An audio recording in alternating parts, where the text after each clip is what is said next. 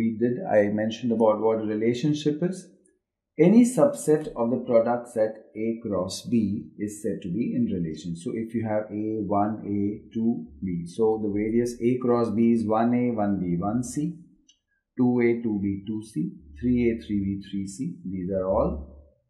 This whole thing is A cross B. So if you take any subset of this, including this whole set, you could take X, Y or Z, which could be say 1, C and say 3, A and 2, C and 3, C. This is a subset of this A cross B. Then we say this way, and we say X and Y relation from A to B. We can even write that X is a relation from A to B. Similarly, Y is such that it is a relation from A to B. We put this in this form, from A to B, which means that in every ordered pair, the first element comes from A and the second element comes from B. So any subset of A cross B is called a relationship from A to B. Now, among these,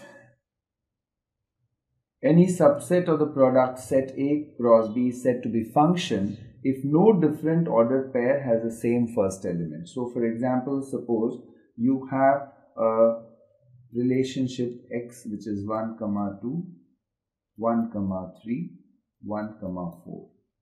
Now, this remains just a relationship because the first element in each ordered pair is the same. So, even if two of them have the same first element in the ordered pair, then it is not a function. So, this is not a function. It is only a relationship that you have over here. So, for example, this is a function, this is a function, this is not a function, it is only a relationship. This is a function, this is not a function, it's only a relationship, this is a function. So, that's what it means. No two different ordered pairs should have the same first element. Now, if you look at these two ordered pairs in this relationship, if you see 1A, 1B, the first element is the same, it is not a relationship. Similarly, 1C, 4B, it is. Similarly, 5A, 5B is not a function because the first element. So, it's like you're putting 5 here and you have A and B here. This cannot be a function. One element from the first cannot be related to two different elements, and it is just a relationship, not a function. So, to brush up, whenever suppose there are two sets A and B, you take A cross B, you got various possibilities. So, any subset of A cross B is going to be called a relationship. And among these various subsets which are relationship, those ones which have ordered pairs such that no two ordered pairs have the same first element, they are called functions. So, as I told over here, 1A, 2B is a function, 1C, 3B, because the first elements are different. The second elements can be the same. For example, 2, 1, 3, 1. Suppose you have something like this. This is a function because two different elements from A have the same element in B. This is possible. But 1, 2, 1, 3, then it is only a relationship. It is not a function. So, this is what is a basic understanding of a function. Now, let us take some examples. For example, A is X, Y, Z, B is P, Q, R. Which of the relationship on A to B are functions? Now, let us see here. N, P, X, Q, Y, R, Z, S. So, if you look at it, each of the first element is here NP. Now, this cannot be a function because if you look at it, there is no N in either of them. So, this cannot be a function. This is neither a function nor a relationship. Now, what about this X, S, Y, S, Z, S? That is, the first elements are different and they are from A. The second elements are the same, they are from B, so which is fine, this is a function. Now here what you have, Y, P, Y, Q. Two different ordered pairs have the same first element from A, so this is not a function. This is just a relationship.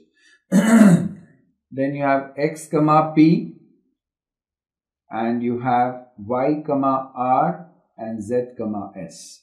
So this is also a function. So among these b and d, both of them are functions, simply because the first of all, two things you need to check. Do the first elements belong to the first set, that is A?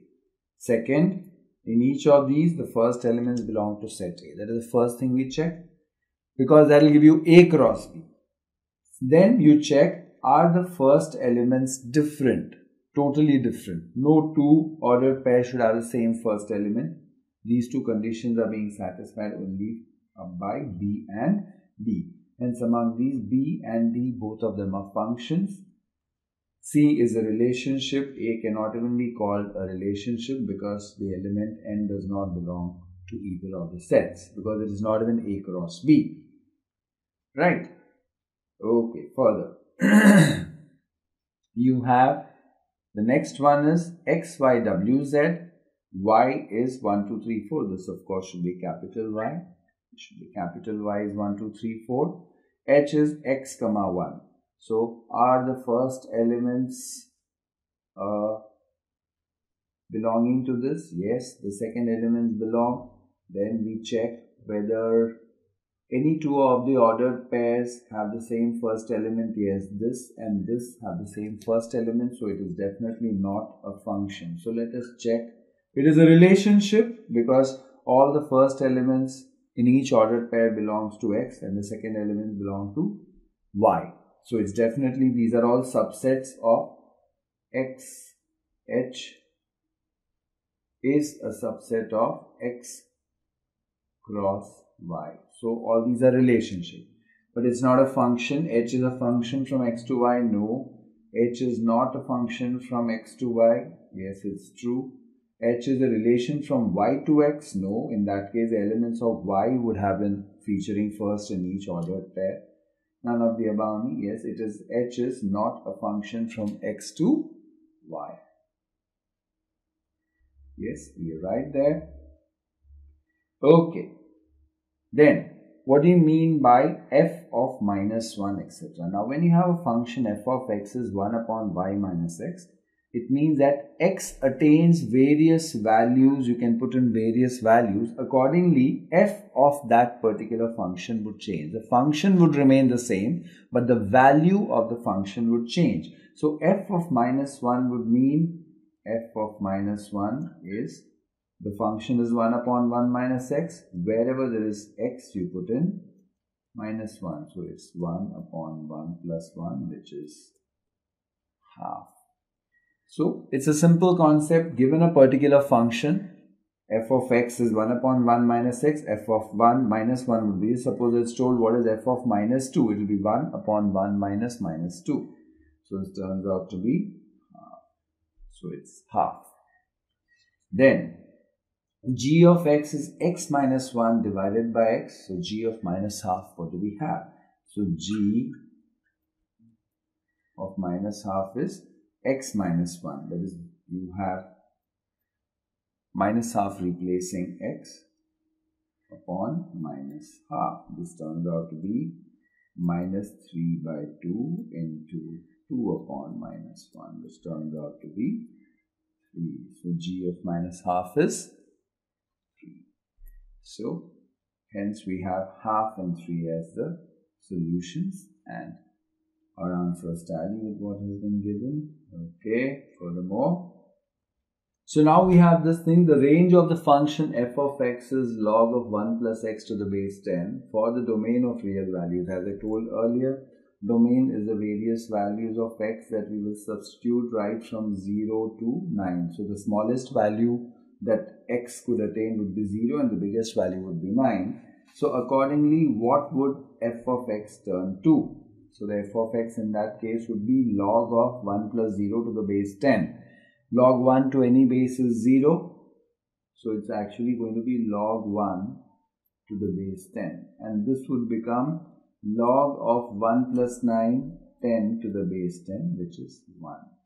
That means if you see the range, all the other values between 0 and 1. So the range is going to be between 0 and 1. So from 0 to 1. So the range of the function is going to be 0, comma 1. So this will be the range of range, not the domain. That what is the range that is covered within this will be 0, comma 1. Yes, we do have it that way. Alright. Then f of x is x plus 3, g of x is x square. So simple. We have been asked to find what is f of x into g of x. So f of x into g of x will obviously be x plus 3 into x squared, which will turn out to be x cubed plus 3x squared. So we have x cubed plus 3x squared as the right answer. Yes, we do have it that.